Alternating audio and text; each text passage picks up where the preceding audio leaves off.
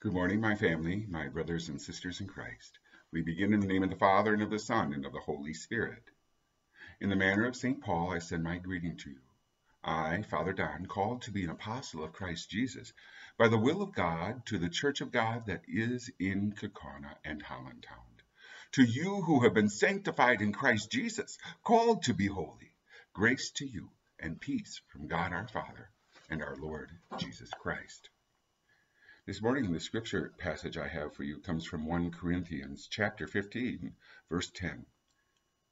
But by the grace of God I am what I am, and his grace in me has not been ineffective.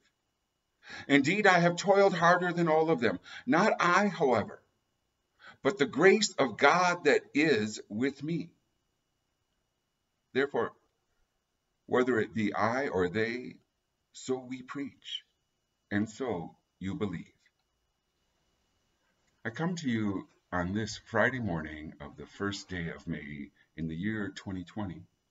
And as we begin the month of May, we recognize that we as a church during this month have always honored and held up Mary as that great witness, that great person of faith who so completely responded to God's will and surrendered completely to it that because of it, we came to know the glory of the birth of Jesus Christ in our world.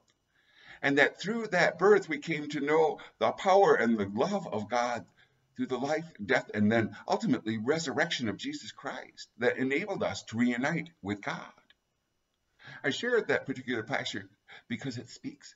It is by the grace of God that I truly am who I am. And when I am disconnected from that grace of God, I can never truly be the person God created me to be. I never can truly be and have the life that God wanted me to have.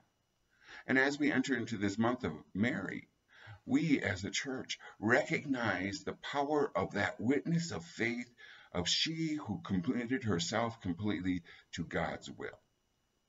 This morning, after the live streaming of morning mass, Father Kyle is going to lead a little prayer service that is a renewal of the consecration of our parishes and indeed our country in North America as a whole to the care of the Blessed Virgin Mary. The recognition that we ask her for that help and that guidance and support, interceding for us with God to watch over us, guide us, and protect us, to help us understand the power of her witness and to do what she could do and answer God so completely and wholly by saying yes. Yesterday, I celebrated a funeral service with a family of ours. And that gathering in prayer was a powerful experience of a family that does come together in prayer and throws themselves on the grace and the mercy of God.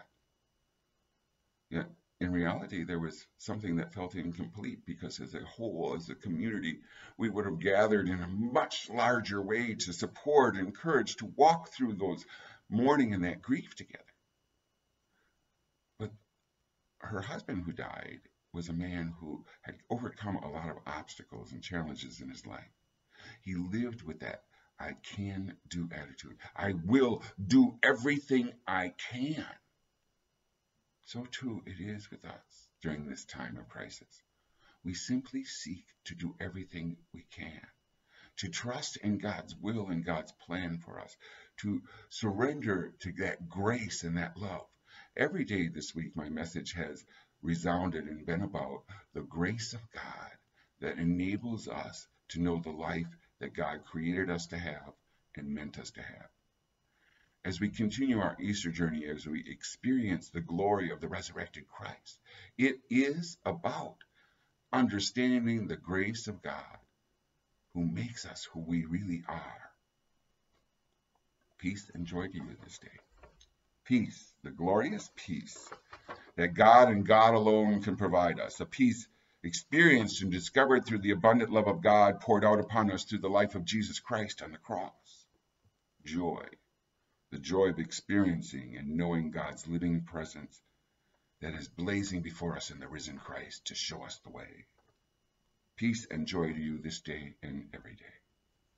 The Lord be with you. And may the blessings of Almighty God, Father, Son, and Holy Spirit come down upon you and remain with you forever. Amen.